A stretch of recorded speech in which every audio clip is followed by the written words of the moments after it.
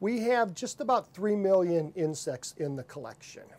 So it's a relatively large collection for a university-sponsored collection.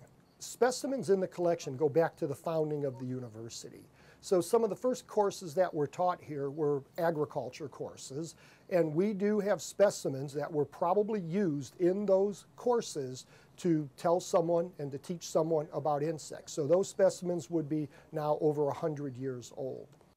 If you're a homeowner and you find an insect in your house and there may be some problem with that insect, you can send that insect either to us at the collection or through extension service, and we can identify that insect. And what we do is we use insects in the collection as comparative material, so we know we're giving you the right name of an insect.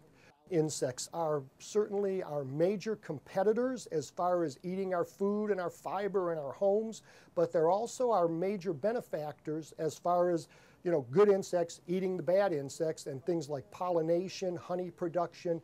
When you start to add all of that up, that is extremely valuable to us as humans, and without insects, the world would be a very, very different place for us. The whole goal is to teach people about insects, the good and the bad.